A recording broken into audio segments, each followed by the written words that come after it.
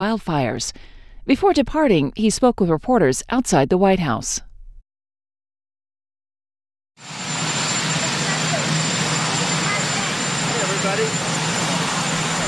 So we're going to California. We're making 2 stops. We're going to the 2 areas that you know very well, and it's a shame. It seems that many more people are missing than anyone thought even possible. And I want to be with the firefighters and the FEMA and first responders.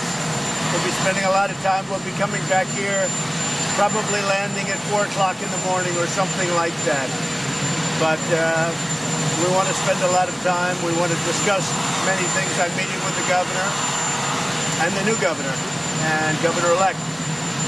So we have a lot of things to talk about. We will be talking about forest management. I've been saying that for a long time, and this could have been a lot different situation, but the one thing is that everybody now knows that this is what we have to be doing, and there's no question about it. It should have been done many years ago, but I think everybody's on the right side. It's a big issue. It's a big issue. Very expensive issue, but very, very inexpensive when you compare it to even one of these horrible fires.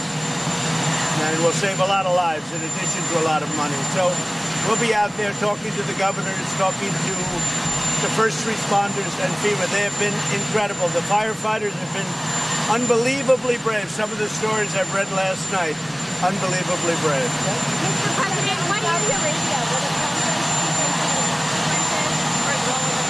Well, we haven't been briefed yet. The CIA is going to be speaking to me today. We have not been briefed yet. As of this moment, we were told that he did not play a role. We're going to have to find out what they have to say. Have you submitted your answers to the special counsel yet?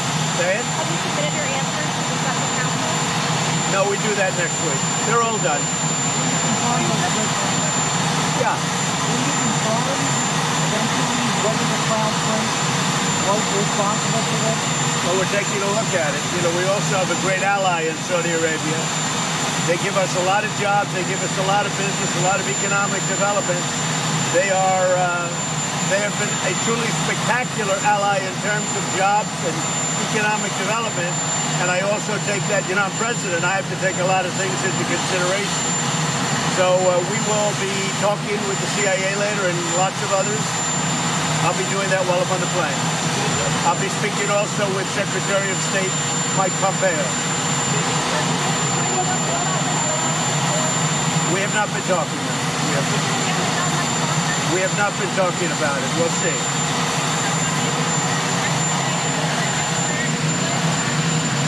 No, it's not under consideration. We are looking, always looking, and whatever we can do for Turkey, and frankly, countries that we get along with very well. We're having a very good moment with Turkey. As you know, he gave Pastor Brunson back last week, and we appreciate that. We are doing very well with Turkey. I get along very, very well with the president. He's a friend of mine. He's a strong man, he's a tough man, and he's a smart man, but he's a friend of mine, and whatever we can do, we'll do, but that is something that we're always looking at, but at this point, no. What? We haven't even talked about it. Yeah, we have a tremendous military force on the border, on the southern border. We have large numbers of people trying to get into our country. I must say the reason it's increased so much is because we're doing so well as opposed to the rest of the world. And if you look at south of our border, is not doing so well. But regardless, we have millions of people online to get into our country legally, and those people have preference. They have to have preference. They've been waiting for a long time. They've done it legally. So we have a lot of things happening, but we have a great military force on the southern border. We're not letting people into our country illegally, and we're not doing a release. We'll do a catch, but we're not doing releases. So if they think they're going to be released into our country like in the old days, like for years and years, they catch and release. We're not releasing. They don't get released. What? As long as necessary. They built great fencing. They built a very powerful fence, a different kind of a fence, but very powerful. The fence is fully manned. Nobody gets through, and when they're caught, they're not released. And it's very interesting. I said it this morning. They come up and they're talking about all their great fear, all their problems with their country, but they're all waving their country's flag. What is that all about? If they have such fear and such problems and they hate their country, why do we see all the flags being waved? For Guatemala, for Honduras, for El Salvador, we're seeing flags all over the place. Why are they waving flags? This has nothing to do with asylum. This has to do with getting into our country illegally. And we have to know who wants to come into our country. Okay?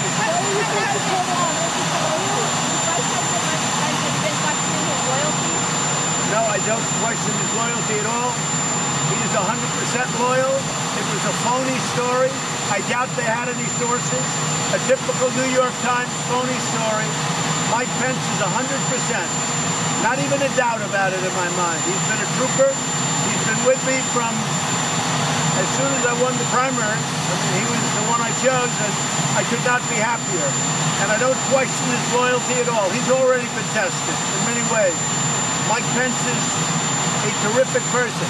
That was a phony story written by the New York Times, who, by the way, never called me for a comment. How do you do a story like that? See, it's fake news, and that's what breaks up a country. Fake news. How do you do a story like that and you don't call the principal? I would give them a quote. I would say it's not true, and that's the end of their story. But they don't do that. They write, and then they make up sources. They may speak to one person, but they make up phony sources. They make it like you write a novel. Have you ever written a novel? That's the way a lot of the news stories are written. That's why I call it fake news. It's fake, and it's a very bad thing for our country. It's very dangerous. Mike Pence is 100%. They should retract that story. But you can't do that story without calling me for a quote. Or you could call Sarah Huckabee and say, could I get a quote? And here she is. Could I get a quote from the president? I would be happy to give a quote. I would be happy. And you know what the quote would be? Mike Pence is 100%. Now you can't do your story. So that's why they don't like calling me for a quote. So why are you supporting Nancy Pelosi? I would help Nancy Pelosi if she needs some votes. She may need some votes. I will perform a wonderful service for her. I like her. Can you believe it? I like Nancy Pelosi. I mean, she's tough and she's smart, but she deserves to be Speaker. And now they're playing games with her, just like they'll be playing with me. It's called presidential harassment. The president of your country is doing a great job, but he's being harassed. It's presidential harassment. Well, in a way, her own party's harassing her. There's nobody else should be speaking. Now, that doesn't mean for 100 years, but certainly they should start off with Nancy Pelosi as Speaker. And I already have a lot of votes. If she needs any votes, if she asks me, I will give her the votes to put her over the top. Well, I saw Tom Reed as an example. He's a fine man, a congressman. I would call him a moderate. I'm not saying I get him from the super conservative side, but maybe I even get him from there. But I don't imagine she'd need too many. But whatever number of votes she needs, if it's 50 or 10 or 2 or 1, she's got them from me, automatic. So tell her opposition they're wasting their time. Are you okay with a shutdown if you don't get funding for your border wall? We're talking about the border wall. We're talking about quite a big sum of money, about $5 billion. And I think probably if I was ever going to do a shutdown over border security, when you look at the caravans, when you look at the mess, when you look at the people coming in, this would be a very good time to do a shutdown. I don't think it's going to be necessary because I think the Democrats will come to their senses. And if they don't come to their senses, we will continue to win elections. You know, we won the Senate. You do recognize, right? That means all the judges that I'm getting approved will now be easier because we actually picked up, which is historic, we picked up 2 seats in the Senate.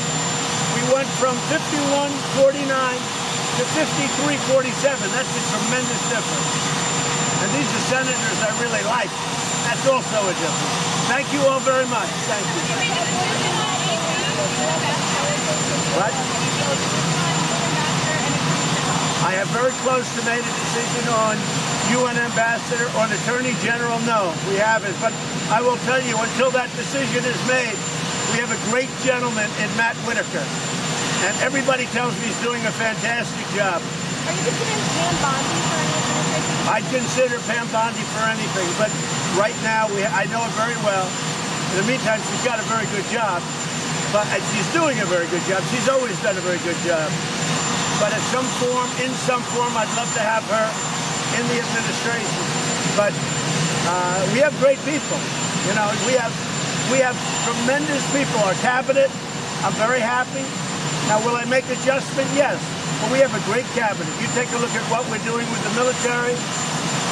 Very happy with Secretary of Defense, by the way.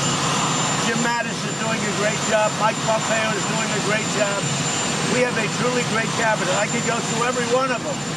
But then you might be able to figure out the one or two that I'm a little bit less happy with. That wouldn't be good.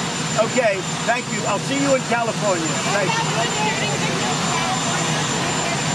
We're going to be looking at everything. Thank you.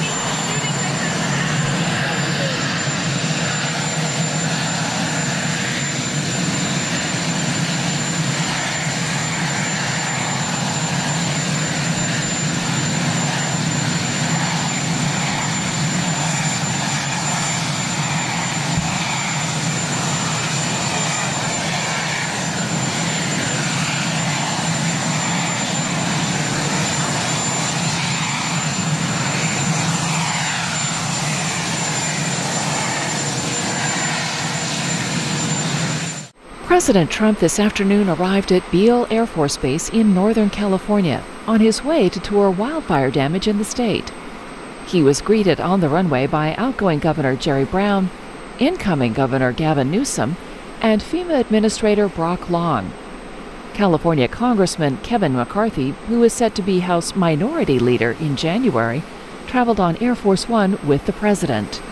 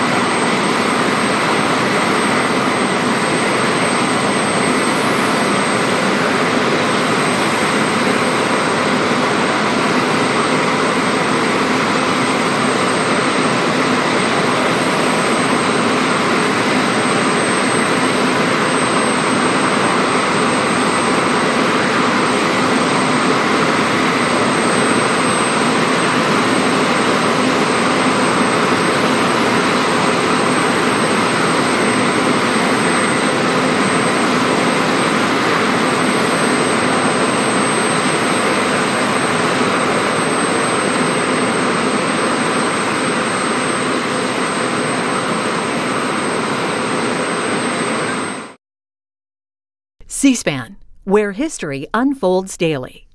In